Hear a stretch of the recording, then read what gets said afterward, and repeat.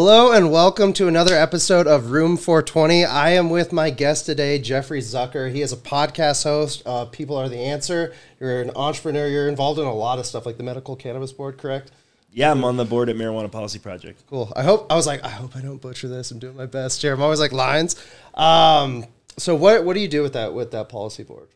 Yeah, so I've been on the board at MPP for about 5 years or so, and MPP is the largest organization dedicated solely to making cannabis legal. It's been around since 1995, and it's been involved in most of the state changes over the years. And myself, being on the board, I help with overall top-level strategy, help with fundraising. And originally, I'm from Charleston, South Carolina, and so I've spent a lot of time working on trying to legalize medical cannabis in South Carolina.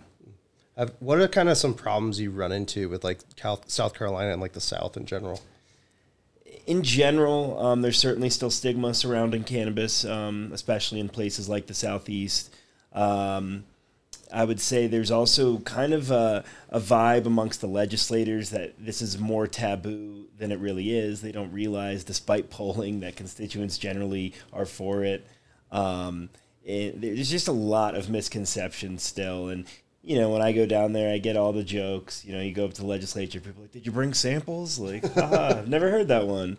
So it's a lot of just kind of trying to get over these things that are built into people's heads. I mean, myself growing up in the Southeast, cannabis was demonized, and it was just something I never really thought to touch. And then, in my early 20s, kind of had my eyes open to it, and I started researching it once I realized, like, this isn't the demon it was painted to be.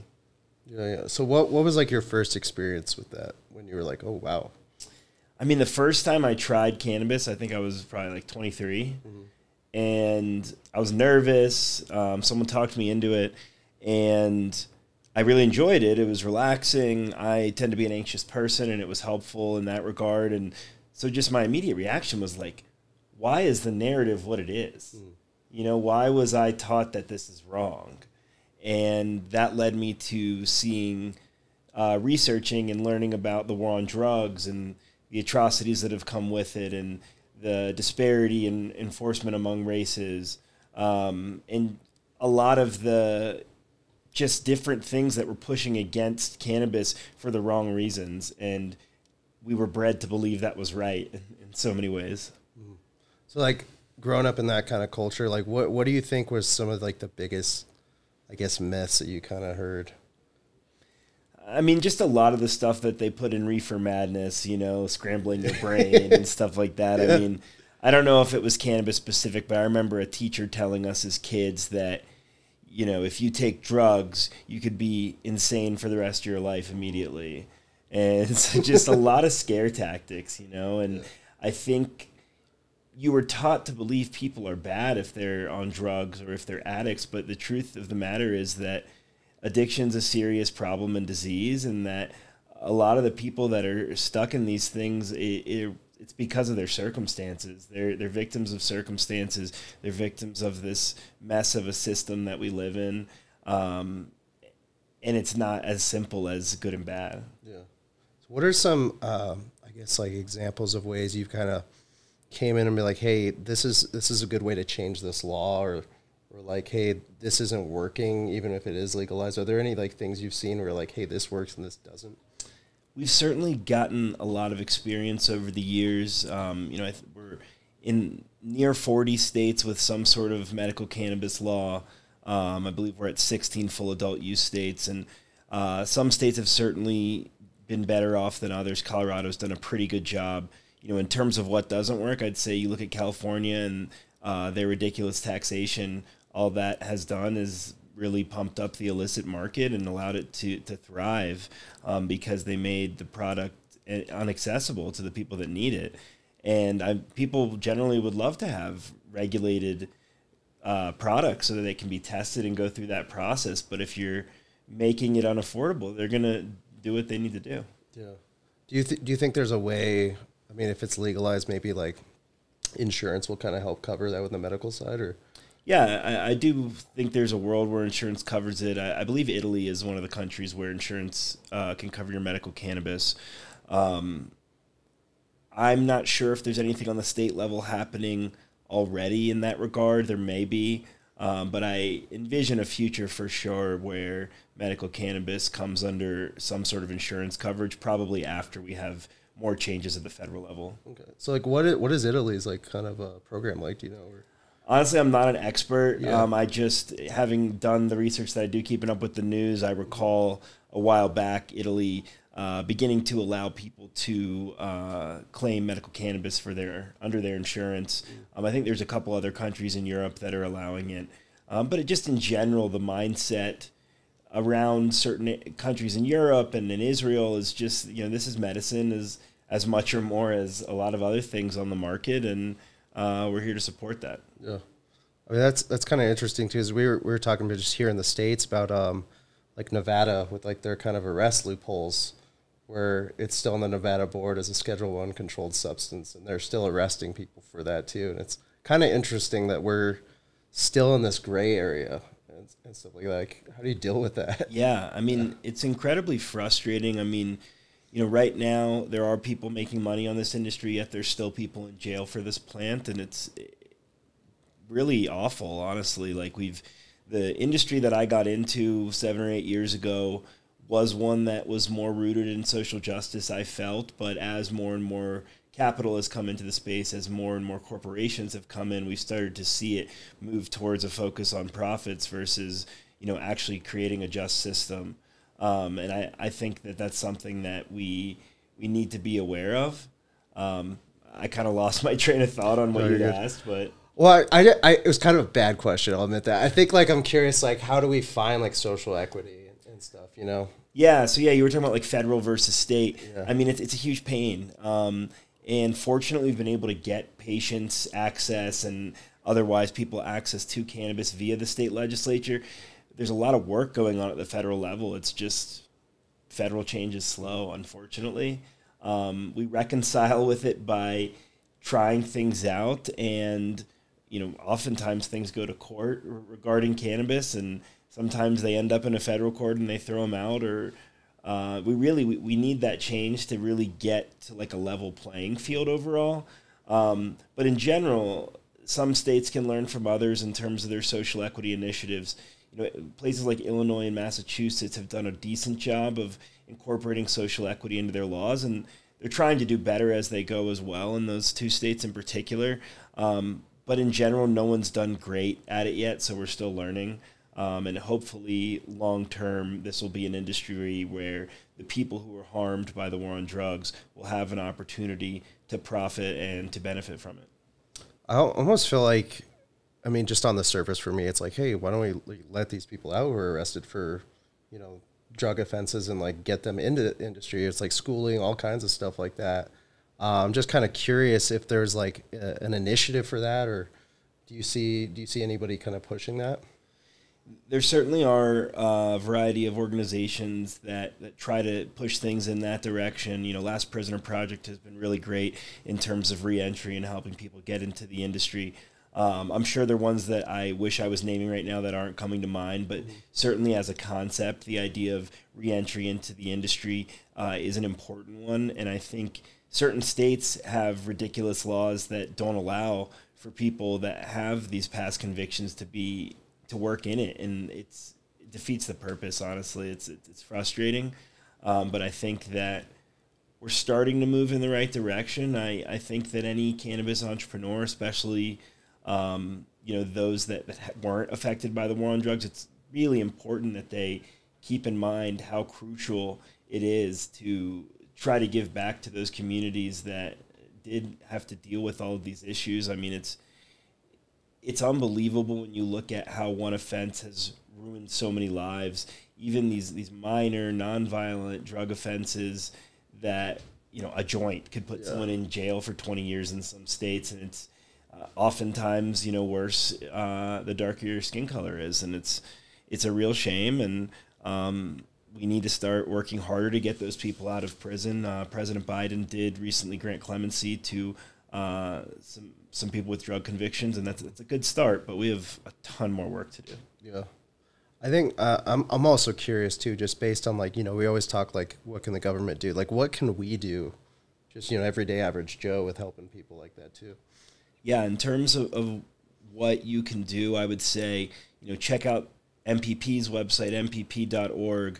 Other awesome organizations like Students for Sensible Drug Policy, ssdp.org, and Last Prisoner Project. I could go on and on naming the organizations, Drug Policy Alliance, but really just see who's out there, see who aligns with what you believe. And if you're able to donate, if there's you can find on these websites often opportunities to volunteer, opportunities to help with legislative initiatives. For instance, in South Carolina, if somebody listening here is a South Carolina native or someone that lives there, they need to call their representative. They're debating medical cannabis on the House floor this week, and people don't realize you can truly make a difference, especially on the local level. Hearing from one constituent, I have seen it with my own eyes, can affect the decision of a legislator. Interesting. Has there been like I guess like something you've seen, like an example you're able to put out, or? I mean, really, like what I've seen a lot of is in South Carolina. We have legislators that are on board with medical cannabis. We have ones that are in the middle. We have ones that are staunchly opposed. And I recall a summer, maybe 4 or 5 years ago, meeting with a certain senator, and he was just thought it was ridiculous that we're trying to legalize a drug, and that if anyone should do it, it's the FDA. And we try to explain, well, that's going to leave a lot of people suffering for a long time.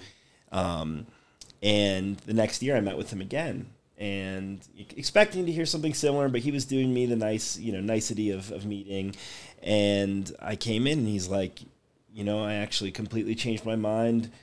Someone in his family, I think maybe his sister-in-law or something, had come across medical cannabis as a means to alleviate cancer symptoms and chemo symptoms. And he was like, I get it now. And he understood why it couldn't.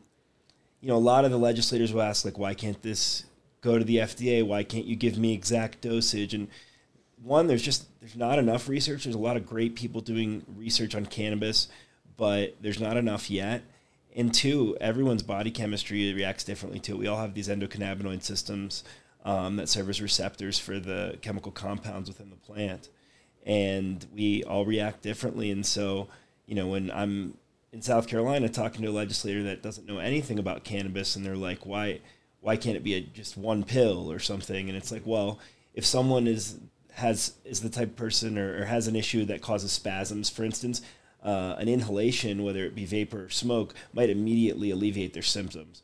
Whereas somebody that's going through chemo, the easiest way for them might be via edibles, which take longer to onset. So there's so many nuances to this that don't make it as simple as why can't the FDA just do it? Yeah, it almost feels like it's always somebody else's like solution. Like you do it, you figure it out and stuff like that, and you're like, well, maybe we could just like give people the choice. You know what I mean? I think it's like such a simple solution, but almost isn't, because we still demonize it so much. Yeah, it's mind-boggling. There's a lot of people that do claim to stand for freedom, and a lot of people that espouse libertarian values that don't necessarily agree. I mean, generally libertarians are on board with cannabis for freedom of choice, like you said. A lot of it's political. I mean, there's so many egos involved in politics. I never wanted to be in politics. I think it's just like frustrating and like puts people in a bad mood, but cannabis legalization was something that I felt strongly enough about to get engaged with it. And it's led me to a front row seat to how our system works. And it's basically, you get where you are by knowing people and schmoozing, and then you schmooze more to try to change minds. And that's how laws get changed. And I hate it. There's not enough people being represented. Like, the regular people don't get represented very well. So I'll mention one other really cool organization. Of course, I'm just like blanking. Oh, crowdlobby.com. So they've started a website where people can basically pool money together in sort of a Kickstarter format in order to fund lobbying for certain initiatives. So, when you look at cannabis, for instance, or other plant-based medicines and psychedelics, there's a lot of opportunity to substitute them for certain pharmaceuticals. And the pharmaceutical companies obviously have really big dollar amounts that can go toward lobbying. And in our general reality, there's no one really representing the little guy. And so, they are incentivized based on their business model to push for these things to go away that solve problems, because they'd rather you buy their prescription every month. Yeah. And so I think that it's important to recognize in our political system that they're really, even though these are elected officials, unfortunately the way it works is that they're just listening to either who gives them money or who's in their circles once you get them there. And so many of them are politicians for life versus someone just taking a step out of society to be a politician, I think, like it was originally intended. And that results in difficulty in getting things done that are really representative of the people. So I applaud innovative solutions like crowd lobby that try to fight against that. That's really cool. I feel like that tech is kind of disrupting that place. And like you said, you're like, I didn't want to get into this, but you've kind of found it like a necessity in some way. So how did you get into politics? I mean, really, it started I had been reading about all of the politics around this, and then, eventually got asked to join the board at MPP, and that was really my first actual deep dive into the political world. We legalized cannabis generally in two methods at MPP, one via ballot initiative and two via legislature, which is generally harder.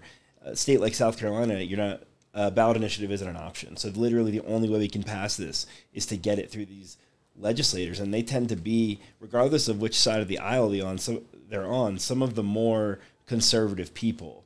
And so it's a lot harder than just a ballot initiative to do that. And so for me, it was like I was working at MPP just on the board, and I said, how can I make this happen in South Carolina? And I donated, and I got some others to donate to the cause in the area, and that allowed us to hire a lobbying firm there to put some of the organization's resources towards there. And I got my first front row seat to the political process. I've done some work in some other states and federally as well since, and it's not glamorous. Yeah. What do you think has been the most interesting state as far as like the system and how it works?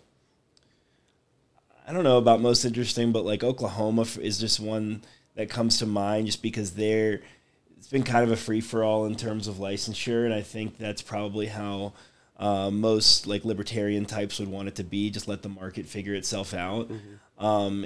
It's probably going to lead to a lot of people losing their businesses, and bigger guys coming in and gobbling up the successful ones. So some people will do well, but a lot of little ones falling off, and that's generally how market dynamics work. So I think it's one to watch. It's an interesting one to watch, and to see they're probably going to have full adult use on their ballot coming up. So it'll be interesting to see kind of 5-10 years down the road what that market looks like based on where it started now. And I think that also speaks to the cannabis industry as a whole.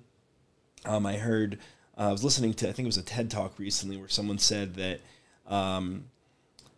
if you look back at the car industry, there were hundreds of American car companies, and now there's really like 5. Yeah. And it's like, unfortunately, that seems to be the direction that cannabis is going as well. Mm-hmm. Do you see like them finding a balance, I guess, between like social equity and like helping people out versus like this market? You know what I mean? Like, how do we balance that? I'd like to see it. Yeah. I mean, it's tough because you can only legislate so much versus like letting the market do its thing. Yeah. So my hope is that somebody finds the key to the right kind of legislation to make the market more equitable. But unfortunately, our world and society are driven by money, and money speaks. And so I think it's imperative that we try to realign our incentives as much as possible, both in and outside of business. But in the meantime, it's probably a pipe dream that it goes the right way fully. I think it's interesting because I remember like when Colorado first legalized too, like we had laws like, you could have 6 plants at home that you can grow in. And I remember thinking that was interesting. It's like, well, if you just put the work in, I don't have to go to the store. I could just grow my own. Yeah. And even like the medical card, I know they don't do this anymore, but like if you're doing edibles, like growing 99 plants for yourself. Right. So you're like, sure, why not? Why wouldn't I do that if you knew how? Right. And I think it's interesting, like how do we give the education for that too? And then some of these laws, like if people do want to run that option too, Yeah, I mean, home grow specifically is interesting. There's certain states that don't allow for it, and that's seen as, myself as an advocate for legalization, I want home grow to be available. I want everything to be available. And then there's people whose incentives are pushing them to try to keep people away from home growing because they want their money. Yeah. That's happening in some states, and it's frustrating. In general, I think it'd be ideal for everyone to learn. Of course, not everyone's going to want to do it, but I think giving everybody the access, the accessibility, the knowledge would be tremendously helpful. So my company, Green Lion Partners, we co-host with Boston University a startup competition every year. We've done 5 so far, 5 years in a row, and it's for ancillary cannabis companies. And our most recent winner is a company called Boundless Robotics that makes a really cool product called Anaboto. And this device basically, I've seen other things like it in the industry over the years in terms of home grow, but it's a much prettier version that really fits in your home. It's basically a plug and play system for growing. And you just kind of put in your water and like a cartridge and your plants, and you watch it grow. But there were a lot of things that seemed to fail that kind of looked like a big refrigerator that had a little bit more difficulty with them. Anaboto is really simple, and it kind of looks like a beautiful lamp in your living room. Wow. And I think that, while as Carl is the founder, he's amazing, and I think as he continues to figure out efficiencies, the prices will be able to come down over the years, and things like that will be accessible.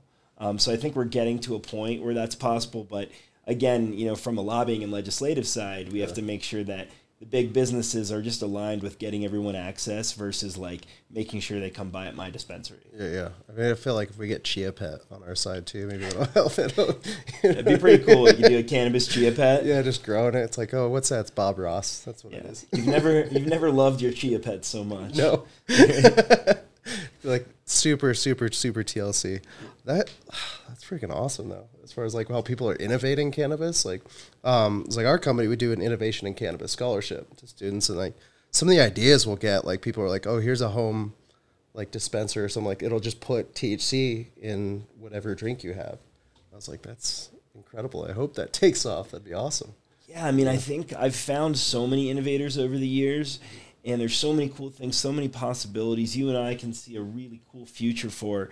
I would say the biggest hurdle to innovation in the space that I've seen now is that a lot of the companies that are actually making money are the multi-state operators, the groups that have lots of licenses, and they're not currently all that incentivized to innovate. So, I have friends that say create products like software or hardware that create efficiencies and grows, and like, they might take it to one of the biggest multi-state operators. Their answer's generally been like, I don't have time to worry about efficiency right now. I'm just growing and growing and growing and building my business. And so it's like, oh, well, even though this could save you 25%, it's like, I don't have time to implement that. This is working as it is. Yeah. So unfortunately, that's slowing growth. And so there's people with these amazing ideas that I've seen a lot of over my time, and they fall off. And unfortunately, good ideas at the wrong time don't always make it. Yeah. I think just working on the growing, and we had some people in the office too who are growers, and I think some of the stuff, not just like how it's like just grow, but it's like you start to see like mildew and like, mites and kind of the stuff that the consumer doesn't see, where I'm like, hey, we got to figure this out before there is like a little bubble burst. Right. Stuff too. I mean, fortunately, most of the states have pretty good testing in terms of the legal product. So, I mean, I've seen recalls and stuff happen in Colorado, but hopefully they catch it beforehand. And in terms of when I said grow with like the big MSOs and stuff, it's like grow their business. Like, they're just growing. Let's grow cannabis like we always have, just because it's working and we're growing a business right now. But once we get to that point where I was talking earlier, where it's like hundreds of car companies go down to 5, and we go from hundreds of cannabis companies to a smaller number in terms of those that are actually growing the product, I think that's when we'll start to see those efficiencies taken more interest in. I think that's interesting too to think about, because I'm hearing grow, and I'm like immediately like, yeah, we're growing the plant. It's like, well, use weather in a sentence. Well, I don't know whether the weather will be bad. It's I think it's so interesting, like in this industry, that there is like, using that term again, like so much growth in so many different sectors. I think like our company was 2017, and it's kind of widely grown, and, I'm kind of hyping up my own business right now. But I think it's pretty interesting just seeing how everything is growing, and with those growth, like you're talking, there's new problems. You know, and I would hate it if, like, you know, Pepsi is selling us like a cannabis drink and there's still people in jail for, you know, like that would be awful. Right. You know, so like how do we fix that problem? I think that's the biggest for me. Yeah. Get engaged locally. Like I said, everyone locally can make a difference. You know, go to the various organization sites to find out both legislative initiatives that are going on, ballot initiatives. There's also opportunities to get engaged with things like re-entry programs for people that are coming out. And if you're a cannabis company, like trying to work with re-entry programs for hiring is incredible. And if you're not, you know, those are opportunities to volunteer. And just really looking at it as a whole as not only cannabis legalization, not only drug legalization, but reforming our criminal justice system. Unfortunately, our criminal justice system is so tied to drug legalization. And it's why we have so many more people incarcerated than anywhere else.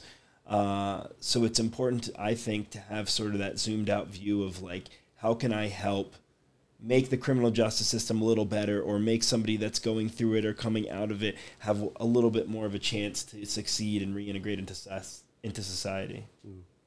I think that's awesome. What do you think, or I guess, like, because I know you do your own podcast, you've talked to a lot of people probably about that subject and stuff. Has there been any ideas where you're like, holy crap, that's a light bulb? I wish there was something like lightning-like that was like, this will solve a lot right here. But I would say the most powerful thing I've seen is storytelling. So, you know, I do some work in the film industry, and I've gotten engaged with groups that are just really trying to include messages within their film and not hitting people over the head with a message, but say an awesome movie like Just Mercy, about Bryan Stevenson and the Equal Justice Initiative. You know, Jamie Foxx and Michael B. Jordan are in that movie, so people are going to watch it. And it's a great movie about great characters, but people don't realize, hey, you're also learning about the mess of our criminal justice system and the people stuck in it as you're watching it. And so I think telling stories is a really powerful way to change minds. I had on my podcast relatively recently an incredible woman, Alice Marie Johnson. After over 20 years in jail, she got clemency due to the help of Kim Kardashian, who got it to President Trump when the ACLU made a video about Alice. And now she has an organization called Taking Action for Good, and she's telling the story of people that are stuck in jail or people that are just coming out of the system. And that's like making actual change. I mean, that's how her life changed, was Kim Kardashian saw this video about her. So she sees the power and the humanity of that. I think that's the number one thing. Just in our society in general, there's so much division, and this has come up a lot on my podcast, is just like remembering that we're all human. We're on team humanity, as I like to put it. You know, I was having a chat with somebody yesterday, like things like food, music, cannabis, they really bring people together and just kind of like show the humanity. And I think the types of stories that Taking Action for Good is telling do the same thing. So I would say that storytelling in various capacities is probably the most powerful way to move forward. And in terms of individuals helping, it's watching those stories, supporting the people involved, finding out whose stories aren't being told, and seeing what you can find out and how you can push their story forward. I think that's interesting. Like you were talking about that senator too, with like his kind of emotional response to his family member and how it changed his view. And then that, and I totally 100% agree with you. I think storytelling is like what saves us. And on like a flippant side of it, it's like comedy. A lot of times we'll just show the dark side of it, because I always think I learned so much from Harold and Kumar Escape from Guantanamo Bay. You know, where it's like, oh, okay, that's interesting, a different look on it. Or even South Park, I think sometimes just hits the nail on the head. Absolutely. Stuff. It's teaching people in a format that they didn't expect to learn from, that they maybe don't even realize they're learning from. And I think when done responsibly, especially, it can be really effective. Interesting. So I do have a question for you. Is there one story where you're like, man, Hollywood needs to check this out? They need to tell that story. I mean, I think it would be awesome for Alice Marie Johnson's story to be turned into a movie. I mean, I imagine there's people working on it. I haven't spoken to her about that specifically, but I've got to think that that is the case right now. And I think, you know, this is just me thinking off the cuff right now, but somebody like Betty Aldworth, who She's now the head of communications for MAPS, the Multidisciplinary Association for Psychedelic Studies. She was previously the executive director of Students for Sensible Drug Policy, and she also led outreach for Amendment 64 here that legalized cannabis. Okay. And she's an example of a really amazing, powerful female leader that has truly changed the world that people don't hear a lot about. I think it'd be awesome. I think what you're saying too just came into my mind, like that Temple Grandin story. I remember a while back, and I was like, that just blew my mind. Yeah, that this woman just accomplished so much with autism and innovated the agricultural industry, and like all these stories that like I had no idea. So I appreciate you bringing that up, dude. And that's awesome. Yeah, that's really awesome. Absolutely. There's so many good stories out there. There's obviously a lot of content to dig through these days to get the right ones. But I think if we can combine tremendous filmmakers that are passionate about these causes, along with the people that actually know the right answers to the questions, it could be really powerful. That's awesome. That's a good note, I think, to end on. It's really awesome. So, hey, I want to thank you so much for coming on this podcast, Jeffrey. So Jeffrey Zucker, so you want to plug your podcast real quick so people can get some more info? Sure, yeah. Check out peoplearetheanswer.com. We're on all the major podcast platforms, on YouTube. I interview innovators in social impact, from talking about everything, a lot of drug policy and criminal justice reform, of course, but also educators. And I mean, from my perspective, I haven't had them yet, but I consider comedians innovators in impact oftentimes. So anybody that is making the world a better place in a unique way is a candidate to be interviewed. And we've got 25 or so out so far, so some great people for guys to check out. I was listening to it a little bit. I was like, I'm gonna do my research on this. I was like, good stuff, man. So really insightful today. I mean, I've been seeing my boy Noel nodding his head all time today. So anytime that happens, I'm like, all right, we're good. So, hey, if you guys watching at home, be sure to follow us at Veriheal to stay up to date on the latest in cannabis news. Thanks for watching.